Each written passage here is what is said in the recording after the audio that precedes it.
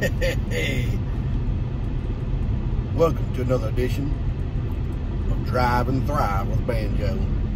You guys ever run into the notorious poker, the Sunday morning driver? They got all the time in the world to get where they're going.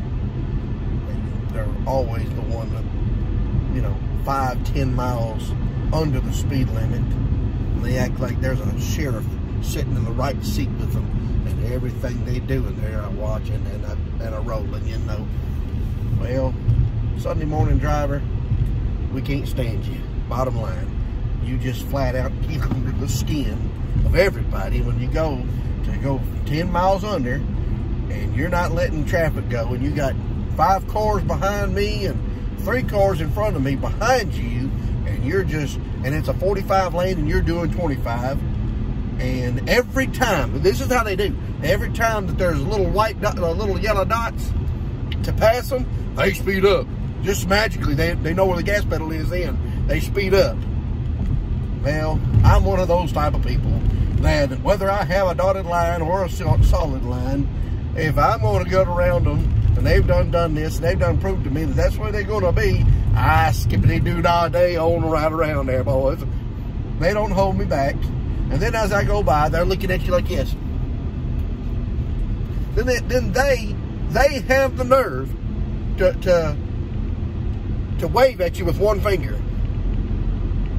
And I don't mean this one. They have the nerve. After all that, they know they're being rear ends. They know facts they're being rear ends. I promise you they do. It ain't a conspiracy theory. The people are out there, they do that, and they get off on that kind of stuff. What is y'all thoughts? Y'all think it's a conspiracy theory? You think it's just a Truman, what I call a Truman show, that it just happens to happen every once in a while? Or do y'all really believe, like I do, that there's people out there that really are that way? That they get up in the morning or in the afternoon and they get on the road, and I think that's exactly what makes their day, is to slow traffic down.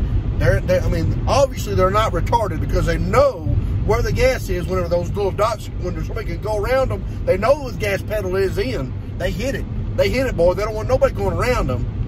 And whenever somebody does go around them, and out of spite goes around them, and they can't stand that you've had 5 or other cars that follow your lead and go around them too, and what in the world's going on? Leave your comments in below. I'd love to hear y'all's story. I'm excited about this. It's probably going to be a new branch off of Banjo Barbecue that I'm going to start here.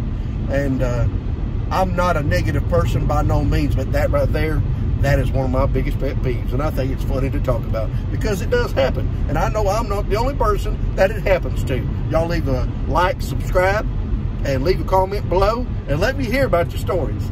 Thank you. Have a great day. Banjo out.